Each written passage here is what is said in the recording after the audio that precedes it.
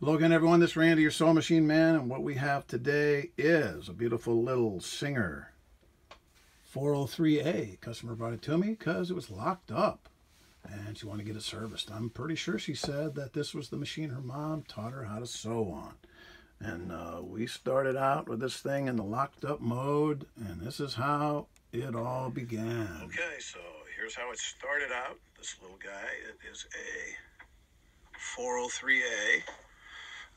Quite possibly one of the most awesome machines ever made. I would say the 401A, but that's the top of the line. This was the middle intermediate, which had the, has the cams and the built-in zigzag. Everything has to be cam-driven, 3-needle position, what have you. But this one here came in locked up. Customer was concerned because it's locked up, and we get a lot of these locked up. So we're going to start out with locked up, and then I'll take it apart, figure out what caused it to be locked up, and then we'll move to step 2. Okay. Now there's a lot of things that will cause it to be locked up, and the one you want it to be is the one this one was, and that's this. Okay, step 2 on the little 403A is we took the bobbin case out. Of course, it sits over here like so on the left-hand side. Of course, before you put the bobbin case in, you'll always want to put your position bracket in. I'm going to do this with one hand on the camera and one hand this and kind of do it exactly backwards because I'm disoriented. Here we go. That goes out at the angle. You got the little flat piece of steel into there, and then it snaps down into place. Okay, that's how you get that in place. But here's what we got to do first.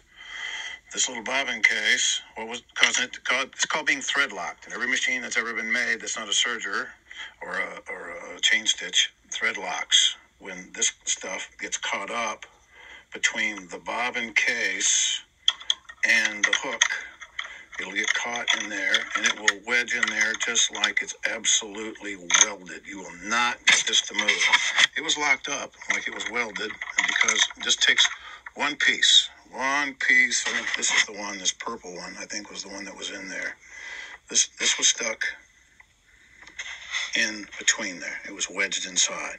And what caused it to get wedged inside is this little aberration right here. See a little notch right there? That is not supposed to be there. That's called a thread abrasion. What? Yep, the thread will actually erode steel. Maybe called a thread erosion. I like abrasion. Either way, it cuts a groove in steel. In industrial machines and factories, thread will cut these in half, cut these in half, cut these in half. You always have to look for little grooves. And you can look on machines and see where the thread, like even here, has cut a groove. That's cut in the paint, but down below, it'll get into that too. Thread's pretty wild. It will, especially polyester thread, it will cut a groove in steel, and that's what it's done here. It's cut a groove in that. And what I'll do is polish that out, and we'll go to step 3. Okay. I'll put it on the polishing wheel and go to step 3 and get it all taken care of. And you hear the polisher grinder winding down the background there. I guess I could have waited, but I guess I'm in a hurry. Here we go. You see that right there? That little notch is no longer there because we polish it out. Now you can get your diamond file and file it. When I'm away from the shop, I use a diamond file, and then I use my crocus cloth and my emery paper, and I get that nice and pretty and smooth, because if that little notch is there, whenever the thread comes around, it'll hang up. So you can take it apart, clear it, clean it, oil it, put that back in. But if you don't mitigate that big groove, what you'll have is the very first stitch, it will lock that baby down. You'll take one stitch and it'll lock it, and you'll get pretty frustrated because you'll think, what the heck? So you got to get that notch out of there. You have to have a thread gap there so the thread will slide through. That's your thread gap. And of course, you want to make sure before you put it all back together, always with any of these machines, whether it has a metal bobbin or whether it has a plastic bobbin, you always oil around the circumference of the daggone hook. And on this one, we're going to oil down here, get some oil underneath the hook, and that needs to be oiled pretty regular. I would do the outside around there probably about every 2 bobbins, just a drop. Don't do it over on the left-hand side so it'll get over on the tension. Keep it out of that area. I would do it over, let me switch hands. I'm more adept over here, I think, yeah. Lock this down in. I would do it over here on the right-hand side. Bring it around and put the drop away from the bobbin case. Put it over here, a couple drops every 2 bobbins so you can keep that nice and lubricated up. Of course, when you start sewing, you want to make sure you sew the oil out of it. You'll maybe, if you're sewing with white thread, you'll see it come through. It'll look like grease or something, but it's actually metal shavings for where you didn't oil it before. So get all that out of the system and away to go. Let's go to the next step. Okay, and of course, when you're oiling that, make sure you oil everything else on the machine, but that's the most important place because it will lock up down there more than anything else, because that's the high-speed rotation, metal on metal. That's where you'll get most of the lockups, is in your bobbin case area. It's almost always a lockup there. It's very rarely when it's not. All right. Next step, found out the daggone tension assembly. This was just vibrating down to 0. There was no tension on this at all, and this happens quite often. If it gets bumped, these little pieces in here get collapsed, and of course you have to take this off, and you have to very gently spread these back. You torque this bottom and down, the top and up, very gently. And I'm even reluctant to show you this because these things will break. And how do you keep from breaking them? You stop torquing them right before they break, which is ludicrous, but you get the joke. You stretch the bottom and down, top and up. You push up. I got a tiny little screwdriver. You don't put a great big one on it, you'll snap it right off.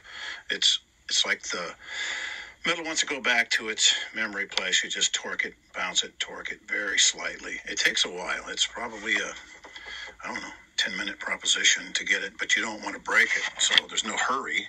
You don't want to break it. So you put this back on to where it will turn with some resistance instead of it can't just spin, because when the machine vibrates, the tension will go from 4 to 0. It'll jam. And of course, the lovely lady who had this machine brought it to me, she had been taking it to places, and I don't know if they don't know, or they were overlooking it, or they're in a hurry, or what, because I don't know. I can only guess.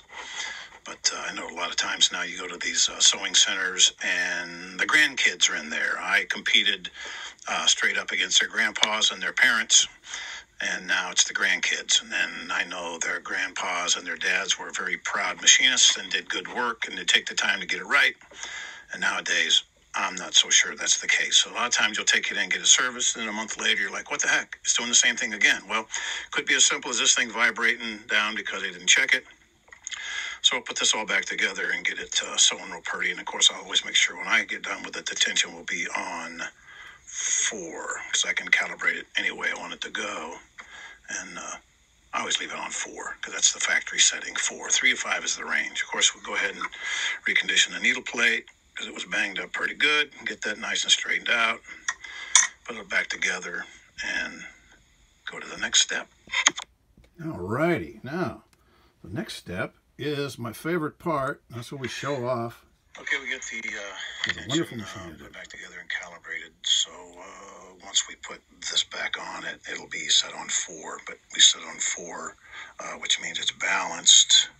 And by balanced, I mean on a zigzag. You got the zigzag. Now on the straight stitch, look across it like the waves on the ocean. And we'll put it on straight stitch. Zip. And away we go.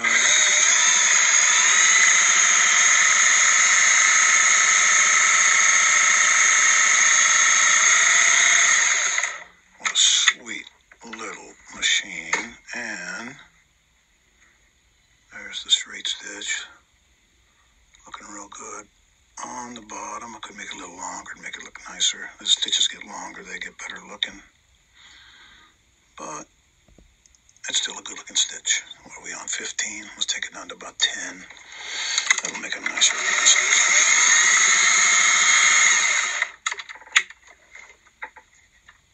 Yeah, that looks much better. It's a nice stitch up there on 10 stitches per inch. That's where most of your factory garments are made. 10 stitches per inch. Okay, we'll put it back together. I'm going to put some spool pins on her and some pads and clean it up. And mechanically inside, everything's all oiled and ready to go. Polish. Now we'll get it looking pretty. Okay. What do we got now? Here it is, looking pretty. A beautiful little Singer 403A.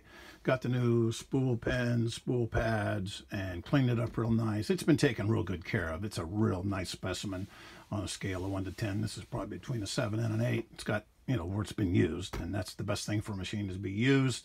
You'd rather be used than not, because that keeps everything running young. So a nice little machine. You can get one of these, you know, if you can get one of these between, I don't know, $300 and $500. The prices are going up.